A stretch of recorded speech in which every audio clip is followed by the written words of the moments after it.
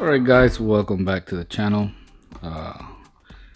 Welcome back to Diecast Show Customs. Today I'm going to be talking about this company here, Tiger Wheels. Maybe you heard of them, maybe you haven't. So I'm going to talk to you a little bit about what I do know. So this company started about, I think, 2000, early 2000. Their main goal was the racing scene in Puerto Rico. Racing Hot Wheels at that time was a big deal. There's a lot of gathering, and people were racing their Hot Wheels either in plastic racetracks or aluminum racetracks. I'll try to include a clip of the race so you can get an idea how that works. So Hot Wheels was they were selling a lot of Hot Wheels, and so was Johnny Lightning and all those company, right?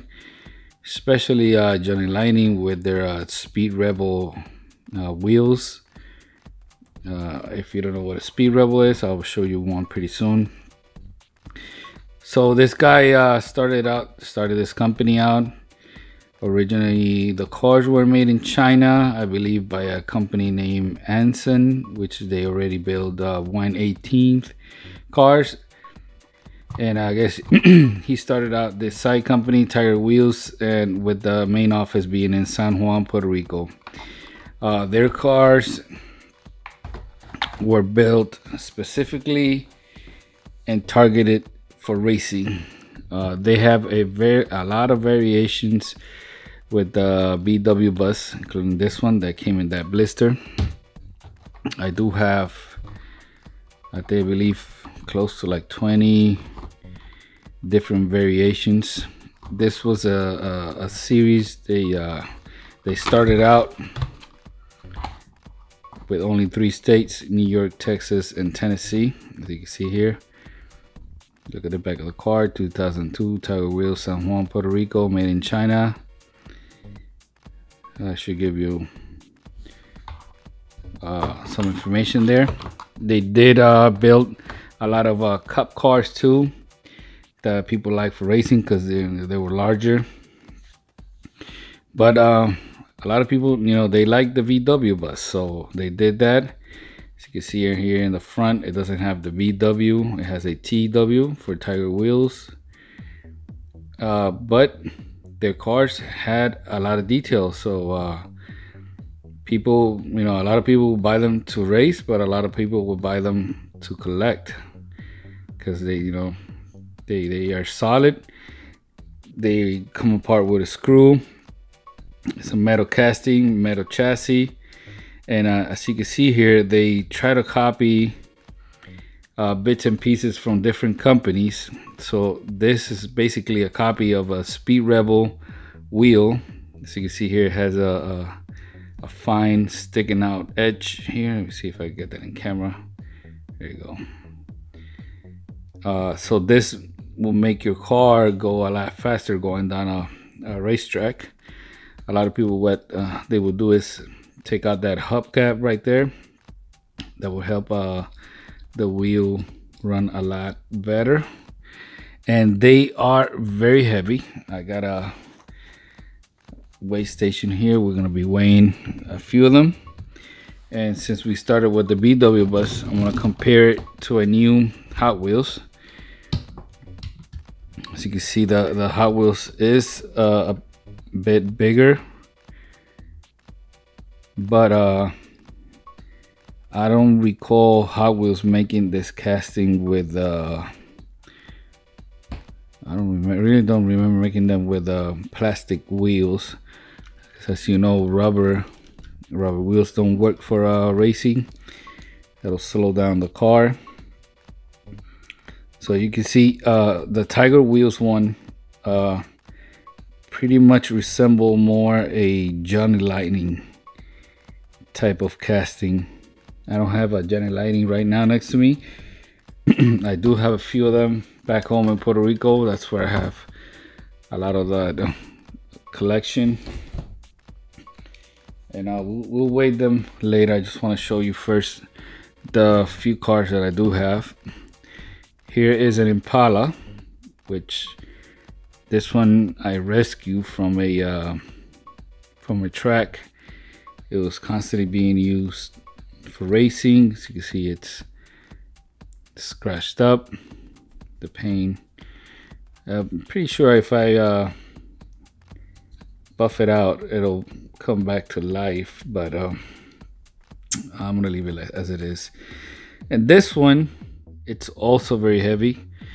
Metal chassis, metal body, and to me the wheels look, I try to think they try to copy the Tomica wheel a bit, and they do have a slightly edge here on the corner, which helps a lot, you know, when it comes to racing. That's the logo right there in the back, Tiger wheels.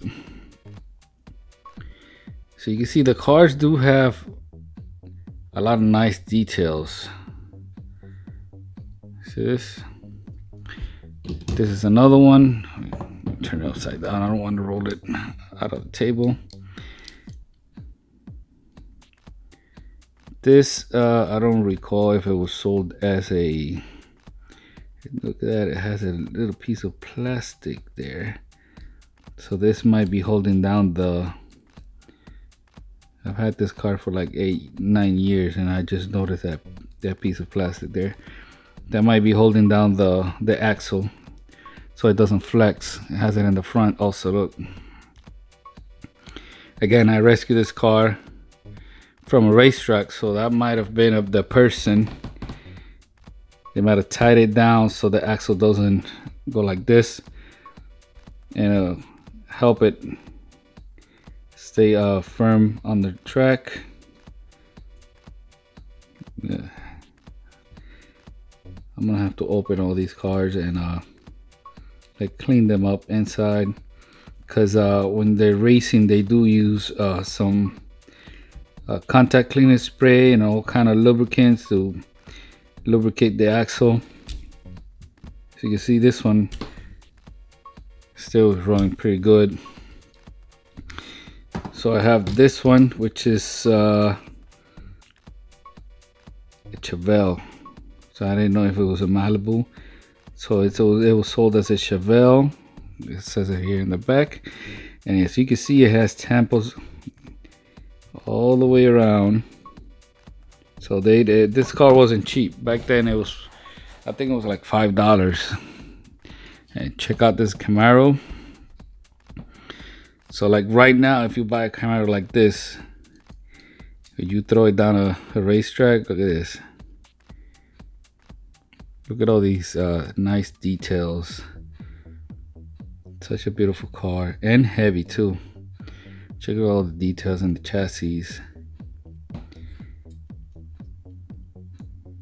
The wheel also representing a Speed Rebel. Trying to imitate a Johnny Lightning type of wheel here. But yeah, here's a an actual Johnny Lightning Camaro. See, they're about the same size, although this one has a plastic top and an opening hood, which doesn't really open all that good. Here it is. And this one doesn't have the Speed Rebel wheels either, because that was another problem back then. Johnny Lightning did sell the Speed Rebel wheels with axle separately, but not every car came with the Speed Rebel wheels. So they started, when they figured out that people were using them to race, they started to sell them also. So as you can, this is compared to a Hot Wheels. So the Tiger wheels is bigger and a lot heavier. Look at this. Such a nice car. So I'm gonna try to weigh these down so you can get an idea. All right, let me see if I can get this in camera here. All right, let me see. All right, you can see that. Okay, let's wait until it goes to 0. It is in 0. All right, let's weigh down the Camaro first. And it says 254. I don't know if you can see that. All right, I'm gonna have to take the phone out here. Hold on. All right, so this is a much better view. That's the car. So it weighs 2.54 ounces. Let's do the Johnny Lightning. Check it out, 1.9. And it doesn't seem like a lot, but it is when you're trying to win a gravity race. And let's compare it to the Hot Wheels 162. As you can see, the Tiger wheels almost an ounce more than the Hot Wheels. Let's do the Impala here, 261. Let's do the Chevelle, 254. And let's do the Volkswagen, 261. So you'll see that a lot of them, the weight is pretty close. That way they could basically run against each other, because that's how the races were set up. They're set up by weight. I also have here one of the original 16 Camaros. Look how much that weight. 138. Almost nothing. The new Hot Wheels van does weigh a little bit more, 282. But again,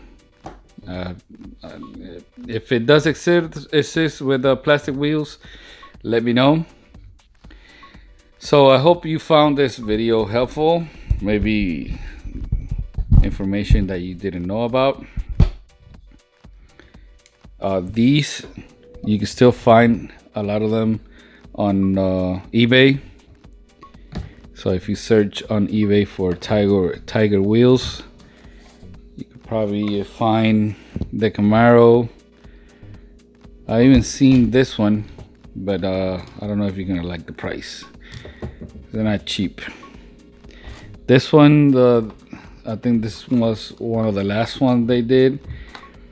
So I think they still have a lot of these series with and it's only 3, so you might be able to pick up all 3. They do have a lot of them with solid colors. They have a lot of them with different the art on the side with the different towns in Puerto Rico. So yeah, let me know what you guys think, especially about this Camaro. This Camaro looks hot.